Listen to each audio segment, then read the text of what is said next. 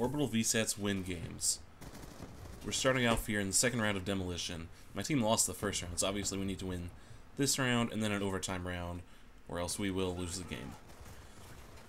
Now, the VSAT may seem hard to get at 1200 points, but you can make it a lot easier for yourself. If you use Hardline, and then use the kill streak chain of a UAV and a counter UAV to get to that VSAT. Because normally when you look at, you see 1200 points, and you think back to, you know, the way things were in old Call of Duties, you're like, okay, well, I gotta get 12 kills, that's a lot. And I'm an okay player, but I'm not that good, so I don't know if I can get 12 kills, so I'll just run lower stuff.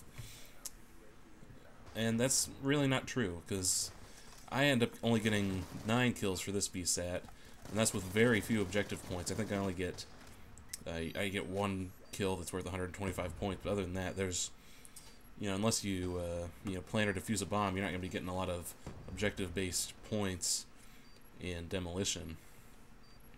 So if you're playing something, if you play, you know, hardpoint or domination, where, you know, you can get 200 points on an objective, makes it a lot easier to get a VSAT. We fast forwarded here to the end of this round. We obviously got that first bomb site, you know, pretty easily. This second one, the enemy team is posted up all around it. We've tried several times to get in here, but they've just, you know, they've been holding us off, and it's, you know, not looking good for us right now.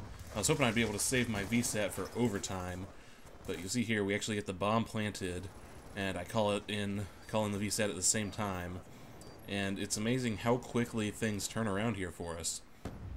They were all over that bomb, and now they can't even get back to it. It's just completely flipped here. We've got complete control over this area now, and, you know, maybe we would have had some control over it with the, you know, just getting the bomb planted, but I don't know. I think the VSAT, you know, it really helped us out here, and it's not even that I don't want to come off as, you know, bragging, oh, I got a VSAT and we won this game. No, I mean, I had a pretty, you know, bad game for, you know, my own standards. I went 30-25. I just had that one good run, and it got us the VSAT, and it really helped us with the win. So let me know what you guys think, and I hope you have a good day.